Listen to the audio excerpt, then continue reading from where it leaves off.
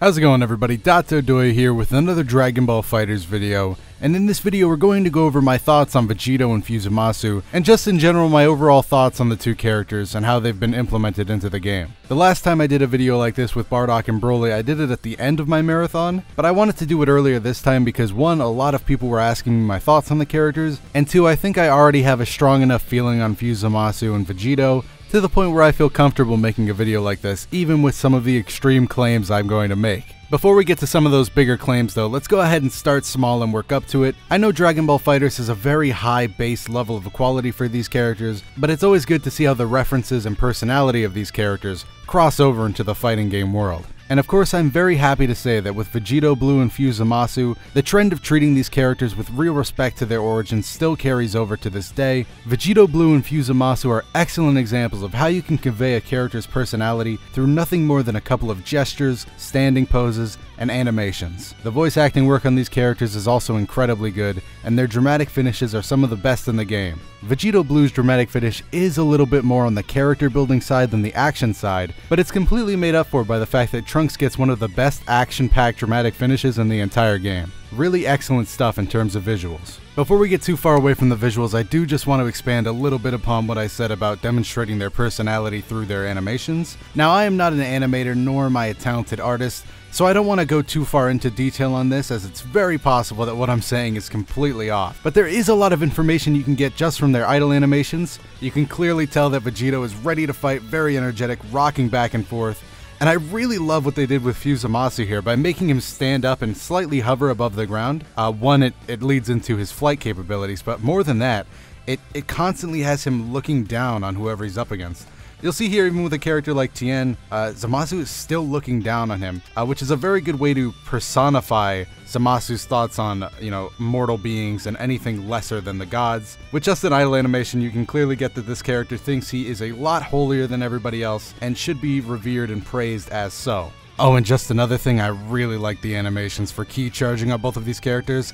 It's not a big thing, but man, do these look fantastic. I just gotta give it up. Okay, back to the video. And now with the visuals out of the way for these characters, we can talk about the gameplay of each of them, which in my opinion is probably the biggest aspect that's going to make or break these characters for some people out there. And I have to say, although very different from a lot of other Dragon Ball FighterZ characters, both of them bring something to the table that's unique and fun in their own special way. Vegito, although a very much rushdown oriented character, handles it in a very different way from most and builds a lot of meter. This results in really flashy combos where you're flying all over the place, kicking your opponent with your hands crossed, and then tossing them into the corner for mix-ups. And really, there's no other way to describe it than just really bombastic fun. I mean, just look at this level 1. Is anybody capable of hitting this and not saying, And while he slams them down, I mean, come on, I can't be the only one. No, but seriously, the animation is just insane.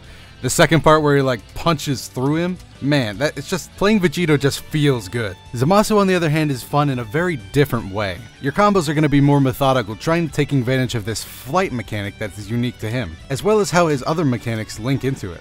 After hitting certain moves, you could go into fly mode and do them again. You have a special that operates almost like the Hell Zone grenade, which allows you to move around with it. Makes for very fun mix-up scenarios. And to top it all off, Zamasu just sounds satisfying.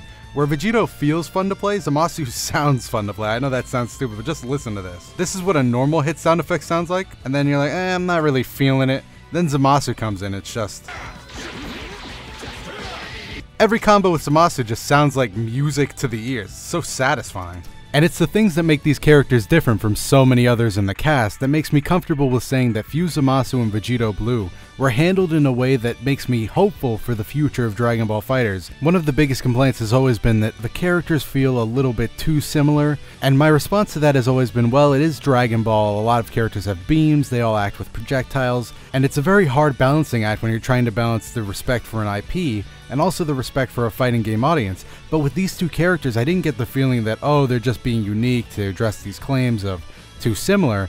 I got the feeling that they wanted to keep it in the feel of Dragon Ball FighterZ and the feel of Dragon Ball, but also explore some new options with these characters, and I think it paid off extremely well. And it just has me so hopeful for the rest of the characters to turn out like this, because they'll stay in tune with the Dragon Ball franchise but also they'll be opened up in different ways that make them more creative, more freeform, and I think that's something to really look forward to. But with that said, I acknowledge that this is completely all just my opinion, so please leave me yours in the comment section down below, whether it's positive or negative about these characters. Whatever your honest feelings toward the character are, it's best if you get them out now, whether it be in this comment section or somewhere, just so at the end of the day you can say, yeah, my opinion's out there, and hopefully somebody from this company is seeing it and it's affecting the future of the game in some way, shape, or form. Probably isn't because they're a Japanese developer and most of us are speaking English or Spanish, but yeah, it's a bit rough there. While you're down in the comments though, if you like this video and want to see more videos like this from this channel, make sure to hit the like button and subscribe. I'm Dotodoya, and I'll see you in the next video.